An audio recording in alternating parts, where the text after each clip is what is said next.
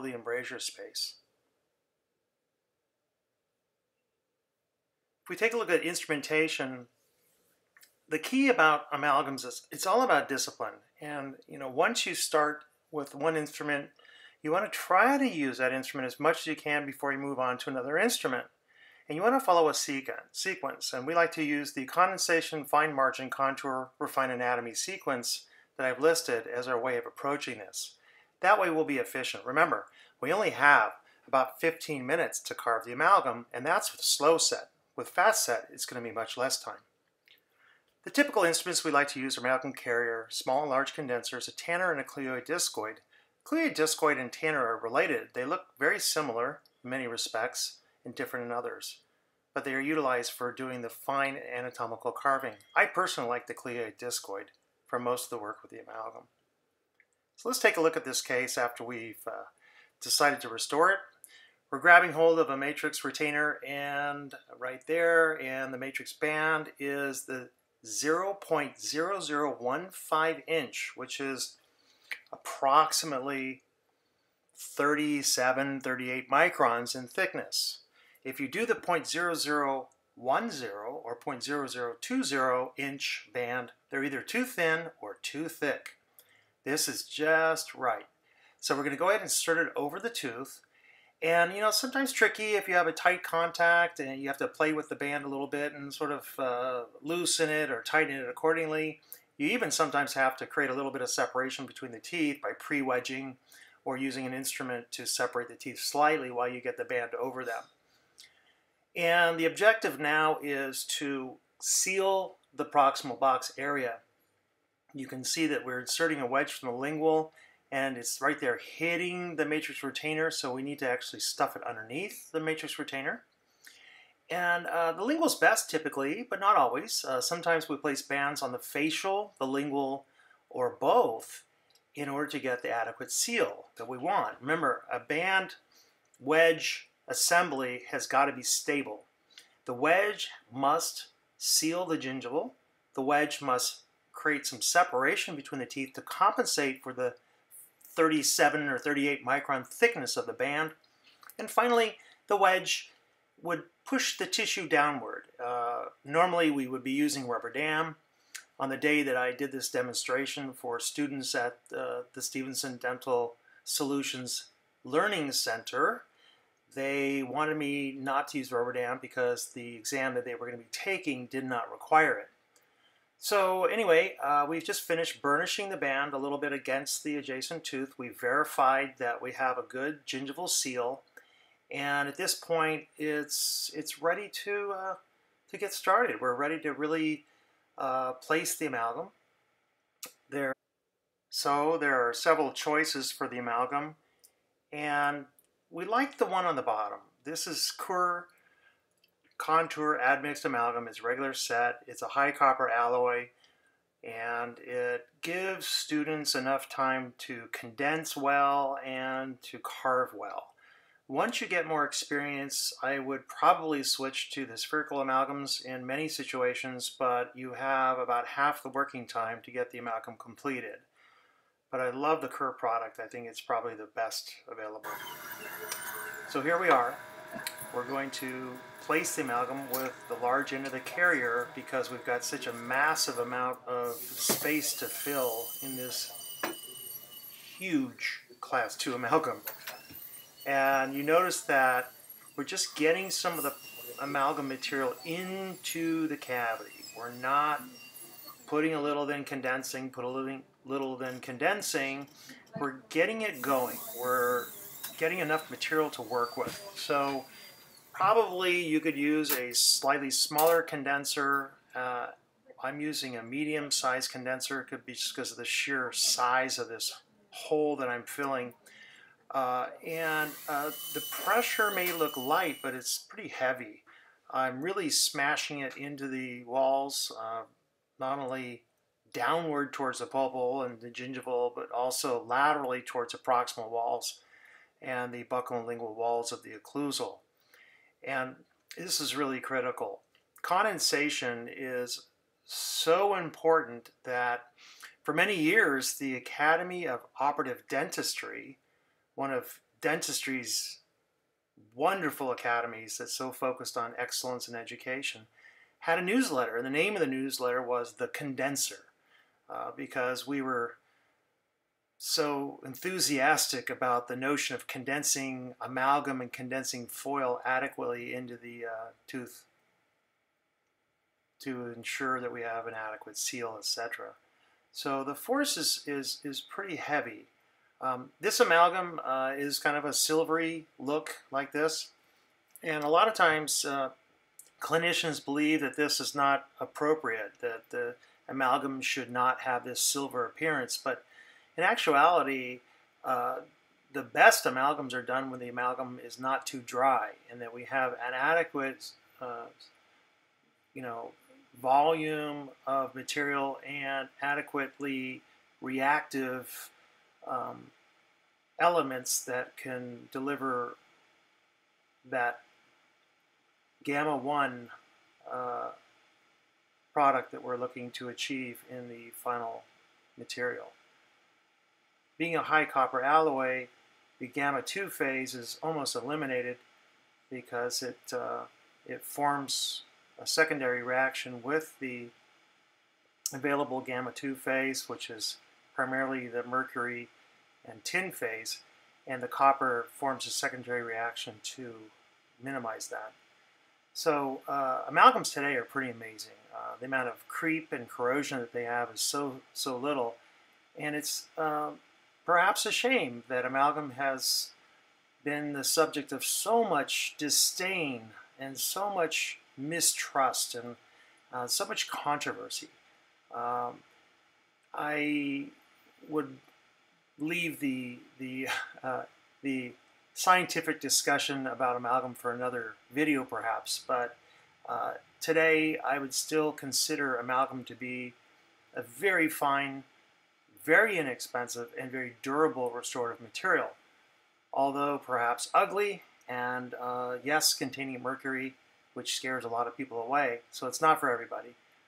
It's definitely a procedure that has validity and safety in the patient's mouths today. That's enough politics. Let's take a look at what we're going to do now is after confirming the condensation with the egg burnisher, we now use a sharp explorer to remove the excess away. At this point, we're ready to engage in the carving of the procedure. We're going to take a look at this instrument, which is called the interproximal carver.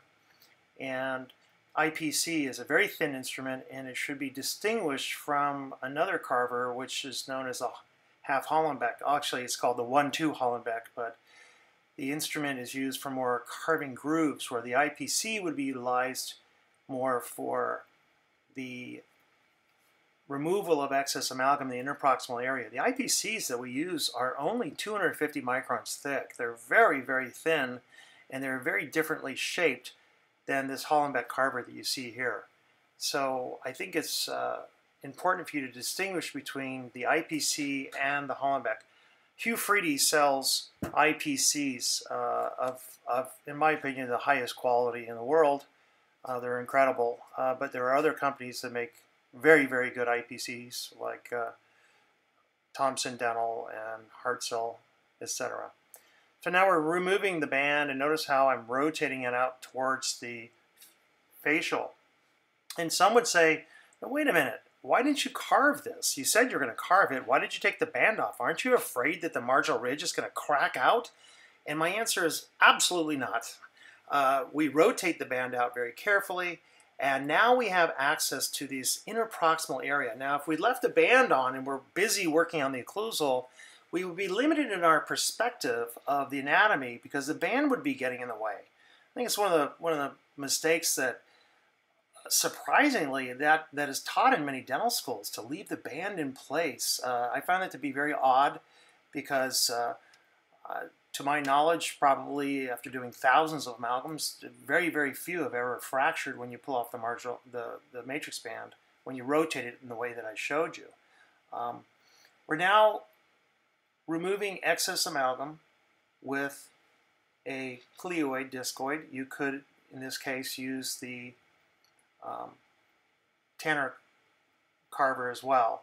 I'm going to scoop out the mesial fossa, and then I'm going to, like just taking a scoop of ice cream out of the container, and another scoop here in the central fossa, and then we're going to scoop out a little bit in the distal fossa. And this technique I learned from Dr. Robert Wolcott, one of the famous operators in early operative dentistry, authored textbooks back in the 1960s, started a dental school in Guam at one time, so a very prolific scientist and also incredible clinician and teacher. So Dr. Wolcott's technique was to then create these grooves that would go into the fossa you've just created. So you're utilizing the information that you have from those initial scoops, and always keeping the cleoid, which is the pointy end, or the discoid, which is a round end. When you're up against the margins, make sure that you're covering the margin of the amalgam and the tooth simultaneously. So you see what I'm doing here is I'm using a fairly light touch, and I'm just utilizing the morphological norms of this tooth to establish the grooves as they descend from cuss tips and make a triangular ridge. I'm using the instrument in many different ways, pushing it, pulling it, scraping it sideways. It's extremely versatile. I think it's a better instrument to use for this part of the carving than an instrument like a Hollenbeck carver, because it's smaller, it's more, I think you can flip it around and use both ends and get into different parts of the, the marginal areas easier. The basic contours are already there. They were established essentially when the scooping procedure was done, and now we're utilizing the 𝐥𝐤𝐤 side, the claw side of the instrument to define the central pit, the central fossa, to define the secondary grooves coming down on the sides of the triangular ridges, maintaining the height of contour of the triangular ridges, not making them flat, not carving through them, but carving around them, allowing them to remain in their natural state. Looking at the adjacent tooth, looking at the tooth structure remaining, we have a good idea of how to shape this particular amalgam. Now here I'm using a gauze, but for some reason that day I did not have a cotton roll. So I used a gauze, which was probably not the best approach because it left a little kind of a funny looking porous scratchy surface, but I did mitigate that issue a little bit later. Normally I would utilize a cotton roll. Now some people say, oh, I use a wet cotton roll, and I go, well, why do you want to do that? Just use a dry cotton roll. The wet and cotton roll, the water is not going to provide any benefit to the hardness of the amalgam. In fact, if anything, it's going to make it worse. So let's make sure that we keep things nice and dry and well isolated. Although we all know amalgam can be placed almost underwater if it needed to be. So let's keep in mind, though, that ideally we want to have the amalgam so that it's nice and dry. And I'm working into this mesial area, and you can see that we know we have a triangular area on that mesial. So we're gonna create that area, and we're going to then make everything blend contiguously from one groove to a fossa, from one fossa to a groove to another fossa, maintaining the height of the cusp ridges, the height of the triangular ridges in between. It's all about respecting nature. It's about taking away the stuff that's not supposed to be there. It's not about creating some kind of shape that is your version of the anatomy. You're really just trying to let the tooth's own version of itself express itself back out. And that just takes a little bit of observational skills to look at how things really are shaped.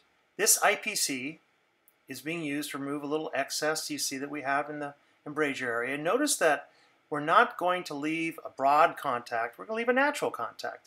The embrasure on the lingual should be much more open than it is on the facial, and we can use the IPC to seal any voids along the margins at the gingival, at the proximal areas, and we can use this instrument to really make a beautiful interproximal shape. So now we're kind of nearing the end. I know I have a lot of time left in the video, so there's a lot of playing around with the amalgam, and so if you feel compelled to toggle forward, skip forward, please do so. But for those of you that really want to sit back and watch how I go about the finessing at the end, I think you might find this interesting. Now I'm using a brand new, sharp, beautiful Hollenbeck carver. And I like the fact that the Hollenbeck has got a more acute point on the end of it compared to the 𝐥𝐤𝐤 or the discoid. Obviously the 𝐥𝐤𝐤 would be used for this, not the discoid. So the Hollenbeck carver is a beautiful instrument, just it's not very good for the interproximal. It's too thick and it doesn't have the adequate shape to get into the small embrasure areas. Now, so there it is. You see that? That's the triangle. And you remember from the first part of the video, and you can see it in the premolar adjacent. Look at the second premolar adjacent, how it has that triangular form. And these little things are really cool to do because they just register natural morphology when you carve this in. The contours of the triangular ridges are essentially where we want them. There may be a little bit of areas that are wiggly and wobbly, and they can be sort of smoothed off a little bit, but I think you get the idea. I'm now going to use something kind of funny to wipe off the surface, and I'm going to use a Robinson bristle brush. And you could spin this in the handpiece if you wanted to, or you could also just twirl it in your hands. The Explorer now is just there to remove a little bit of maybe lack of consistency in some of the grooves, and then we utilize that little Robinson bristle brush to twist it and twirl it. And you could use, you know, any type of small, soft brush for this purpose. There was the brush. It just came in, came out. And then that's it, really. I mean, this is almost real time, probably just a little bit shortened compared to how long it would actually take. And, you know, I think the start to finish on an amalgam should probably be around 20-25 minutes. And I tell students when they're preparing for the exam, it's a good idea to give yourself, you know, maybe 30 minutes or so to complete the procedure. Thank you.